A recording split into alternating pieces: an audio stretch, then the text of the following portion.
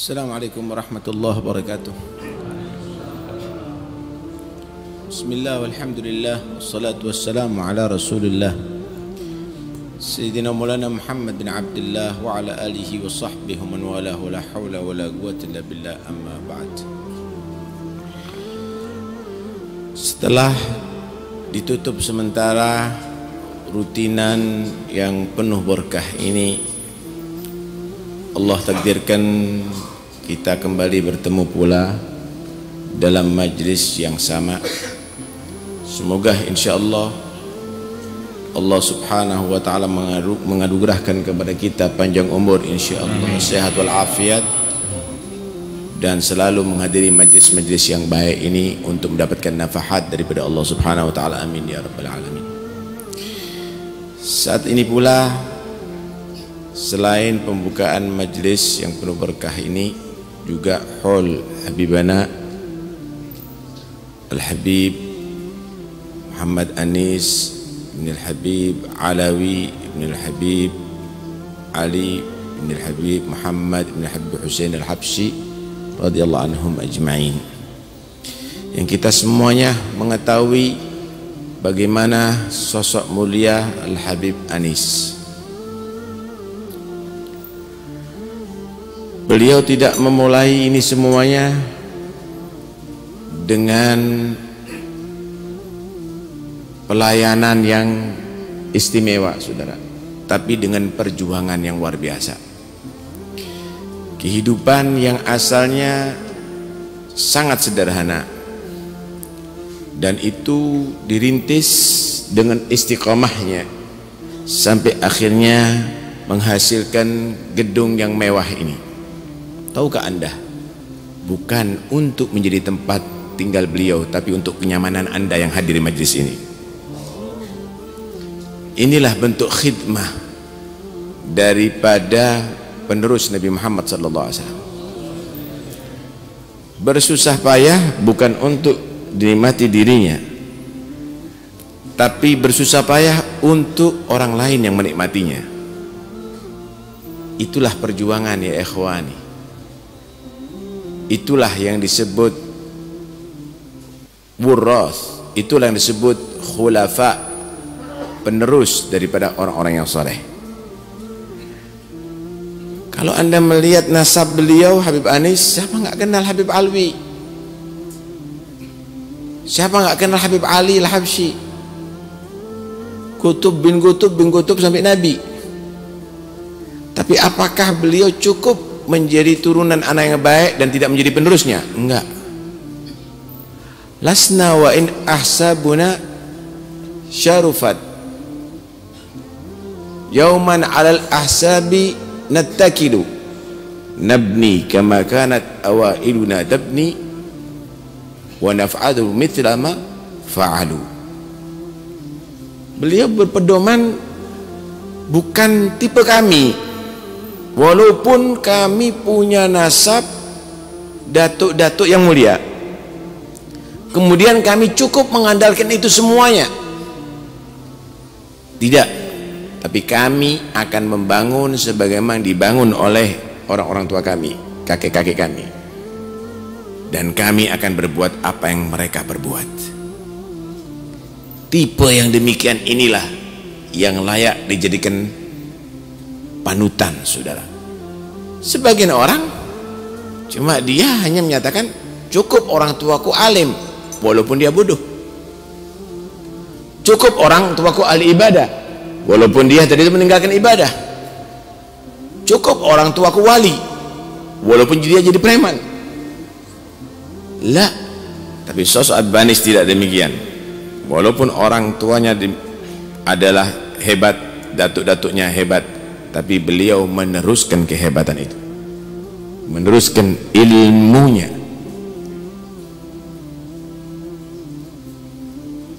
Idza kanat nafsu syarifi laysat ka aslihi famadha alladhi tughni rifa'ul manasibi.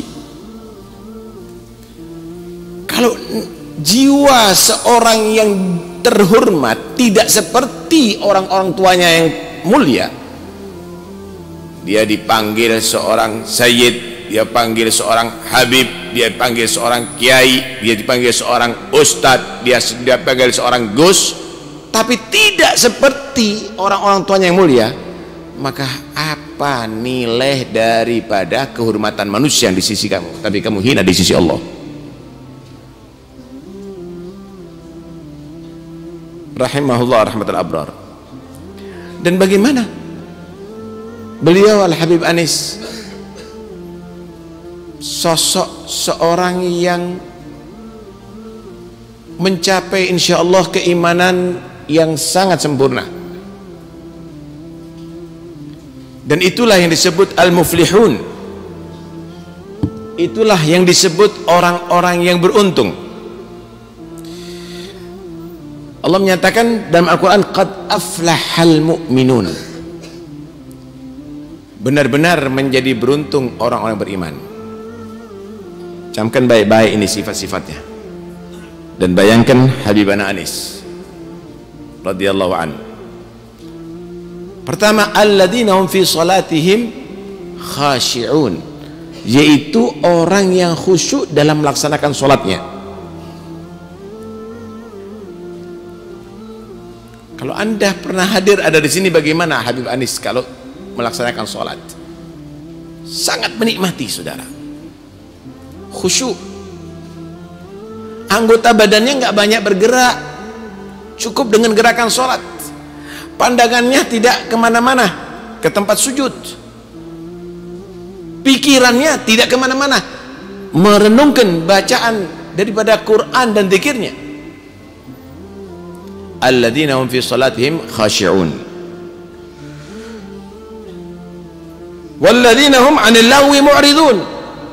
Yang kedua, mereka adalah orang-orang yang daripada gurauan menghindar. Nggak banyak dia bergurau. Main kartu nggak ada, main-main nggak ada, semuanya untuk manfaat. Majlis, salat berjamaah, majlis, salat berjamaah, terus itu. Walladzina hum 'anil lagwi mu'ridun.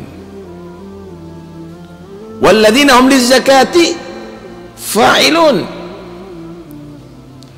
Terhadap zakat dia tunaikan, tidak pernah telat dan tidak pernah dikurangi, bahkan lebih.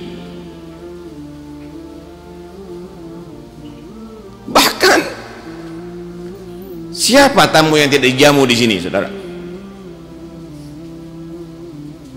Itu dapur ngepul terus, itu bukan dimakan sama Bani saja, beri makan ribuan orang, bahkan puluhan ribu orang.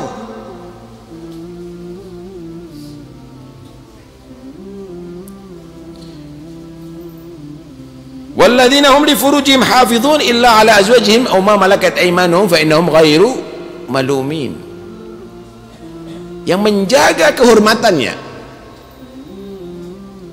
tidak pernah dia tadi itu melakukan kepada selain istri atau budaknya. Nggak pernah berzina, nggak pernah homo, nggak pernah melakukan dengan tangan, nggak pernah melihat yang tidak layak dilihat.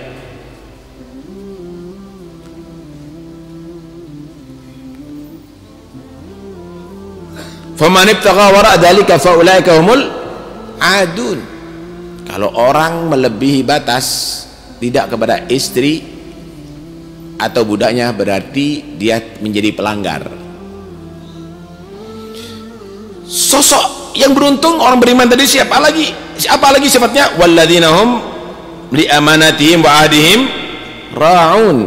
Mereka orang-orang yang menjaga amanat dan menepati janji. Allah. Siapa yang ragu terhadap Habib Anis, saudara? Bukan hanya amanat yang berupa materi, anggota badannya ini amanat, tidak pernah digunakan untuk maksiat kepada Allah.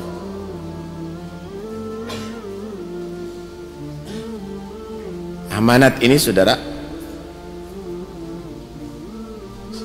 bahkan tubuh kita ini amanat, anak kita ini amanat, Janji-janjinya selalu tepat sehingga semua orang percaya kepada beliau. Bukan hanya tepat janji, disiplin hatta waktu Habib Anis itu.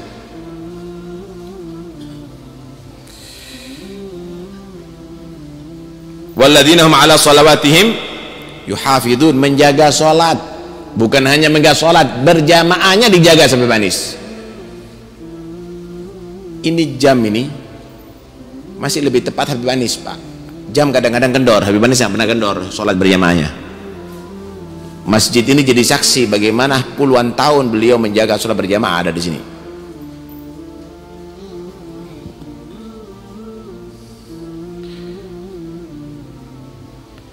Kalau sudah mempunyai sifat demikian, bagaimana Allah sebut? Ulaika humul warithun. Mereka lah adalah pewaris-pewaris sebenarnya. Al-ahiqa bi an yusammu buratha. Orang yang dikatakan pewaris itu bukan karena mewarisi harta, bukan mewarisi tanah, bukan mewarisi bangunan, mewarisi ilmu, mewarisi istiqamah, mewarisi kewalian, mewarisi maqam.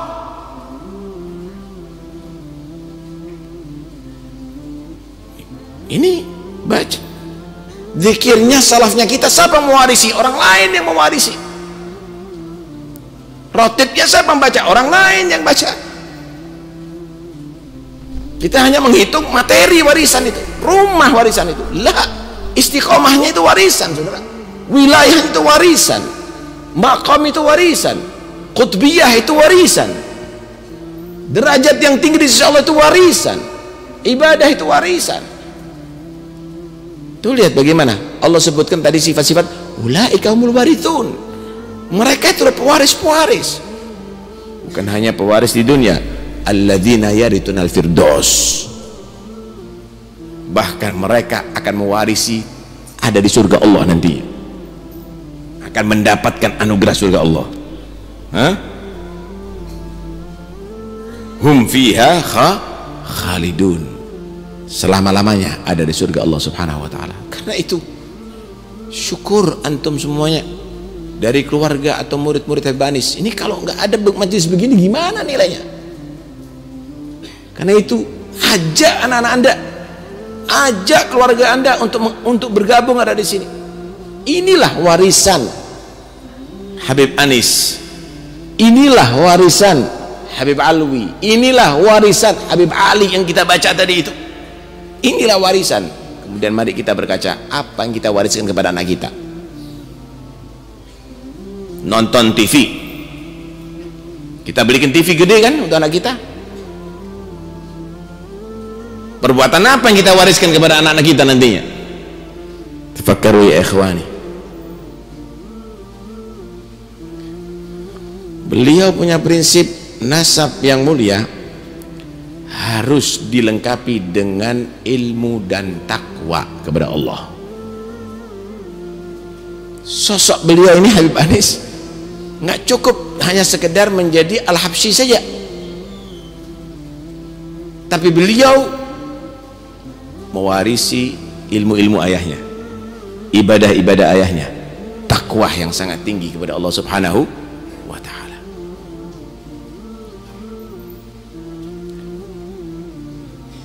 Karena manusia itu sebenarnya, saudara, nilainya itu adalah karena agamanya. La amruka mal insanu illa ibnu dinihi fala tatrukit taqwa tikalan ala nasab laqad rafa'al islamu salmana farisin wa qad wada'a syirkul hasiba abalahab. Manusia itu nilainya karena agamanya, takwanya, nurutnya kepada ajaran agama. Karena itu jangan meninggalkan takwa hanya karena mengandalkan nasab. Bagaimana Allah mengangkat derajatnya Salman yang dari Persia, bukan orang Arab, ajami. Dan bagaimana punya nasab yang luhur tapi dijatuhkan oleh Allah karena kesyirikan, karena kekufuran, seperti Abu Lahab. Jangan sekali-kali menjadi orang tertipu dengan pujian orang, saudara. Pada hakikatnya orang yang memuji Anda itu adalah orang yang mau menggagalkan Anda. Carilah orang yang selalu mengingatkan Anda untuk supaya melestarikan kemuliaan daripada kakek moyang Anda, bukan muji-muji Anda. Malah Nabi itu berpesan, ambil tanah, siramkan wajahnya orang-orang yang memuji kamu itu. Qad athna rajulun akhahu baina Nabi sallallahu alaihi wasallam.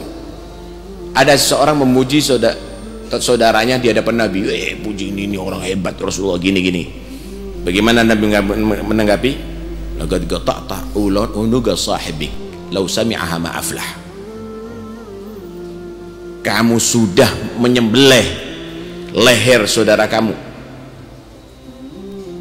Dia kalau mendengar pujian kamu, dia nggak menjadi beruntung, dia akan tertipu dengan pujian kamu. La'an yamshiya rajulun ila akhihi bisayfin murhaf khairun min an yuthniya fi wajhi. Kata Nabi, kalau ada orang bawa pedang yang terhunus mengancam seseorang, itu lebih baik daripada menghadapi orang yang datang memuji dengan lisannya di wajahnya.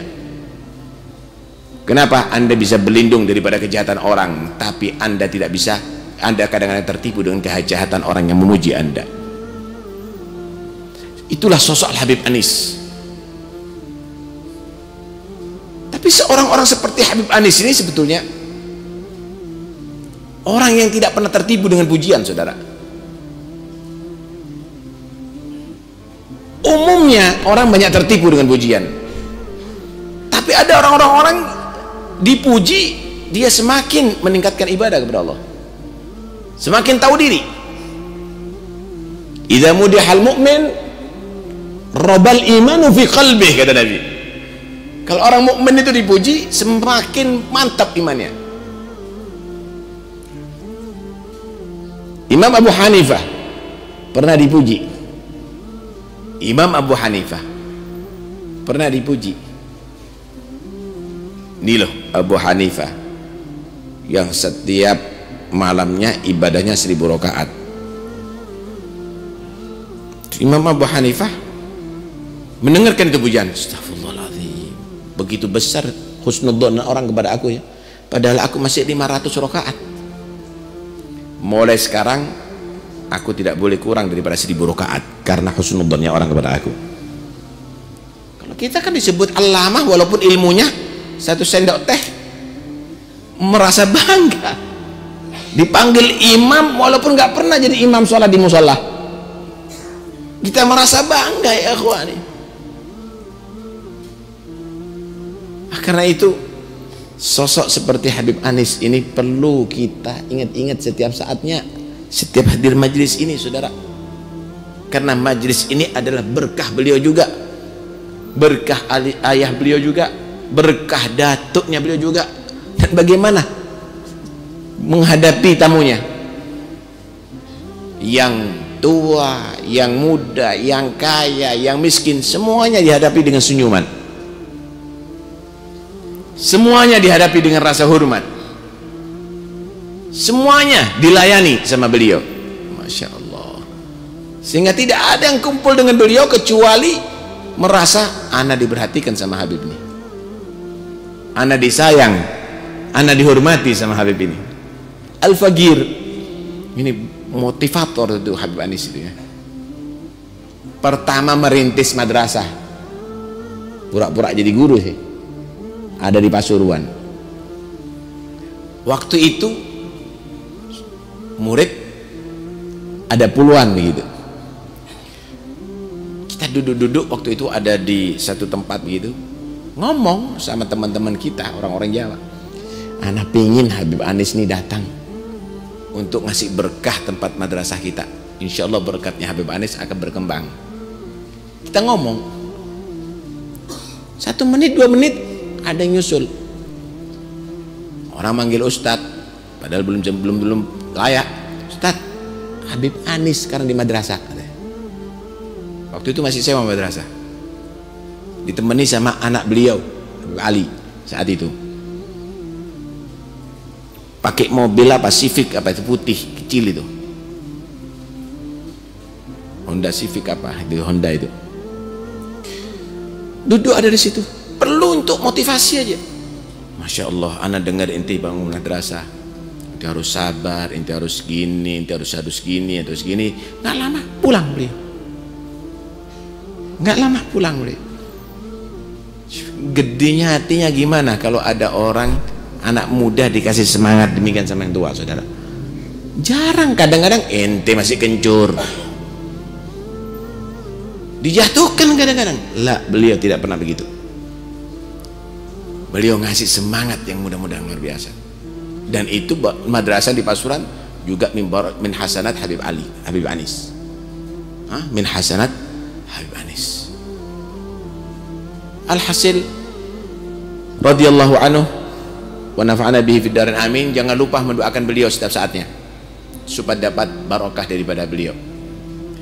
Kita ini, kalau kita ini menghormati orang yang baik, saudara, tentunya kita menggadang-gadang apa balasannya orang yang baik.